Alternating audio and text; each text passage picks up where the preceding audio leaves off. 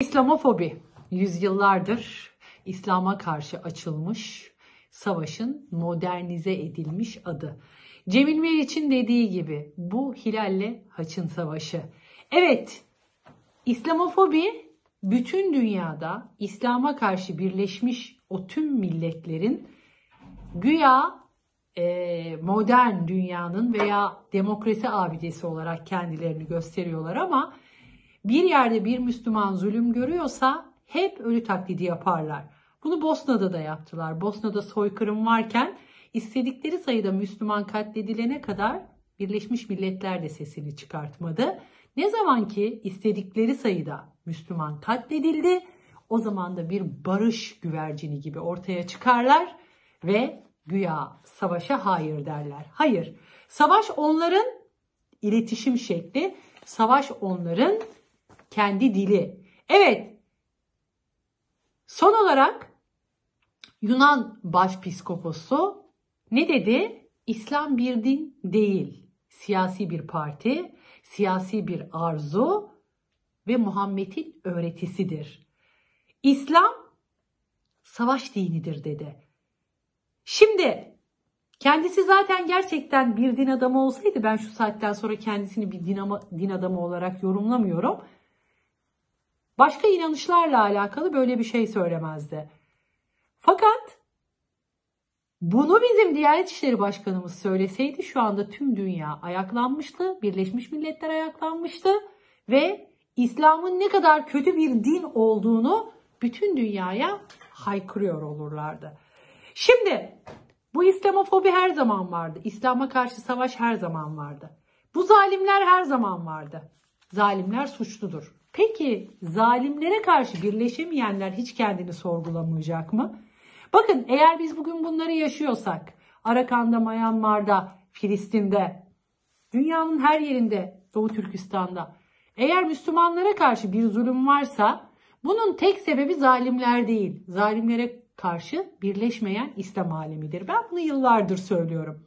Fakat maalesef Müslümanlar birleşemediği için işte İslamofobi denen bir gerçek üzerinden tüm dünyada İslam'ı terör örgütü, kurdukları kendi terör örgütlerini İslami terör örgütü, İslami şu örgütü deyip bir şekilde İslam'ı karalıyorlar. Bakın, İsrail ilk Filistin'i vurduğunda o zamanın siyasetçisi şöyle diyor. Biz Filistin'i vurduğumuz gece, o gün, ertesi gün sabaha kadar korkudan ödümüz koptu, uyuyamadık. Zannettik ki bütün dünyadaki Müslümanlar toplanıp bizim üstümüze gelecek. Ama olmadı ve baktık ki bir şey olmadı, devam ettik. Ve evet, devam ettiler. Bugün gelinen nokta, şu anda Mescid-i Aksa'nın altında tarihi eser arama ayaklarına altını oyuyorlar ki komple kendinden yıkılsın. Şimdi bütün suçu zalimlere yükleyip zalimler karşısında bir duruş sergileyemeyen İslam alemini görmemezlikten gelirsek biz bu yarayı ömür boyu kıyamete kadar iyileştiremeyiz. Bakın, biliyorsunuz Müslümanları patır patır katlediyorlar. Filistin adeta açık bir cezaevi. Bosna'da soykırım yaptılar. Myanmar'da katlediyorlar. Her şey ortada ama bir terör saldırısı oluyor. Ve o terör saldırısını yine İslami deyip İslam'ın üzerine yıkıp orada vefat eden Hristiyanlar için bütün dünya toplanıyorlar ve bir yürüyüş yapıyorlar. Müslümanlar ne yapıyor? Sadece kahrolsun, lanet olsun, o olsun, bu olsun. Türkiye haricinde, diğer İslam ülkelerine bakıyorum. Türkiye haricinde sesini çıkaran yok. Cumhurbaşkanımız Recep Tayyip Erdoğan'ın one minute çıkışını bugün Kabe'nin olduğu Arabistan'da da göremedik. Ki Arabistan'ı zaten doğru yerde görmüyoruz. Müslümanların yanında görmüyoruz. Şimdi Yunan Başpiskoposu bu lafları da kendi başına yapmadı. Önce bizlerin hayatını kendi hayatlarına bir güzel benzettiler ve insanlar vazgeçemiyor. Bakın, şeklen demiyorum, kimseyi de yargılamıyoruz ama kendi örfümüzü, adetimizi, geleneklerimizi beğenmez hale ve onlardan adeta böyle tiksinir, utanır hale getirdiler. Ama bütün kendi adetlerini bize o kadar benimsettiler ki bütün adetleri herkes, muhafazakar kesim, istisnalar kaideyi bozmaz veya zaten onları seven, benimseyen bir kesim aldı baş tacı yaptı. Kına gecelerimizi bekarlığa veda partisi yaptılar. Ne güzel bir adettir. Kadının, bir genç kızın en güzel günlerinden birisidir. Düğünleri onun da canını okudular. Efendim doğum, mevlütleri işte baby shower'lara, cinsiyet belirleme partilerine çevirdiler. Kendi bayramlarını beğenmiyorlar, tatillerde geçiriyorlar ama Cadılar Bayramı'nı kutlamak için ölüyorlar. Sevgililer Günü gibi adetler. Bunların hepsini aldılar yaşam tarzı olarak.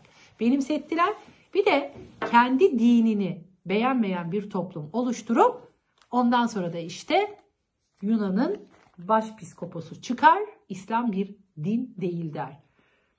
Hangi dinin ne olduğunu en iyi Cenab-ı Allah biliyor. En son din İslam'dır. En son inen kitap Kur'an'dır. Peygamber Efendimiz Hazreti Muhammed sallallahu aleyhi ve sellem onun elçisidir. Ama burada aleni bir şekilde daha 3 gün önce İslam dinine laf ediliyor, peygamberine laf ediliyor, hakaret ediliyor ama Müslümanlar bu haberin üstünde çok durmadılar bile. Ondan sonra da bir gün geldiğinde dizlerinizi dövmeyin. Ben vicdanen kendimi her zaman rahat hissediyorum. Niye biliyor musunuz? En azından söylüyorum, üzerime düşeni yapıyorum. İslam bir dindir. Hem de çok güzel bir dindir. İslam çok güzel bir inanış şeklidir. İslam savaş dini değil, barış dinidir. İslam hayvana dahi şiddeti hoş görmeyen bir dindir. Ama Müslümanlara bakıyorum, yine o sözü söyleyeceğim. Kaçarım Müslümanlardan, sığınırım İslam'a. Bugün sıkıntımız evet dünyayla mücadele ediyoruz. Evet bugün sıkıntımız zalimlerle. Ama aslında en büyük sıkıntımız ne biliyor musunuz? Kendimize dönüp bakmamakla, birleşememekle. Bu ufak aileden başlar. Şimdi kültüründen, inançlarından uzaklaştırdığınız bir toplumu yarın bir gün gidip elinden dinini de almaya kalkarlar. İnançlar bunu bırakmazlar. Ama eğer çocuklarınızı doğru düzgün yetiştirmezseniz alıştıkları yaşam tarzını kaybetmemek için dinlerini de böyle alıp elleriyle verirler. Allah o günleri bize göstermesin ama göstermemesi için de üzerimize düşeni yapmamız lazım. Evet, ben buradan tekrar Yunan başpiskoposunu kınıyorum. Kendisinin bu söylemini bir din adamına yakıştıramadığım için şu saatten sonra ona da din adamı olarak bir saygı duymuyorum. Fakat en büyük sitemi baştan beri söylediğim gibi Müslümanlara yapıyorum. Şayet birleşmezsek, birlik olmazsak dediğim gibi yarın çok daha büyük şeylerle karşılaşırız. Evet, insanlar yaşar yaşamaz kendisini ilgilendirir. Ama bakın şu an geldiğimiz noktada bu dili, bak ne diyor, siyasi bir parti, siyasi bir arzu. Bizim içimizdeki hani siyaseti, dini siyasallaştırdılar diyorlar ya, hani dindar bir yönetici var başımızda, Tayyip Erdoğan, veya dindar insanlar ön plana çıktı ya. Kimin ağzı bu? Bizim içimizde aynı bu yorumları yapanlar işte başpiskoposla aynı dili kullanıyorlar.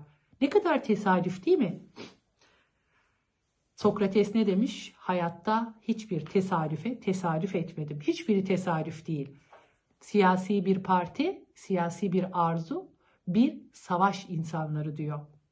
Niye? Çünkü onlar dünyaya işte bir örgüt kurup İslami diye lanse ettikleri için orada verdikleri mesaj bu. Ama buradaki en önemli şey bir siyasi parti, bir siyasi arzu. Aynı bizim içimizde dindar insanların siyaset yapmasına, yaşamasına, çalışmasına izin vermeyen zihniyetlerin ağzıyla konuşan bir piskopos.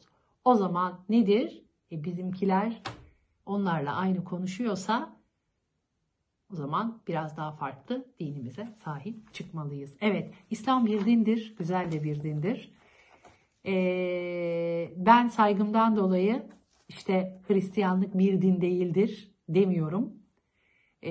Dememeliyim de. Her inanışa, her görüşe saygı ta Osmanlı'dan beri bizim geleneklerimizde, adetlerimizde, genlerimizde ve ruhumuzda var. Kim neye inanırsa inansın ama başka inanışlara dil uzatmasın. İster birey olsun, ister yönetici olsun, ister başpiskopos olsun.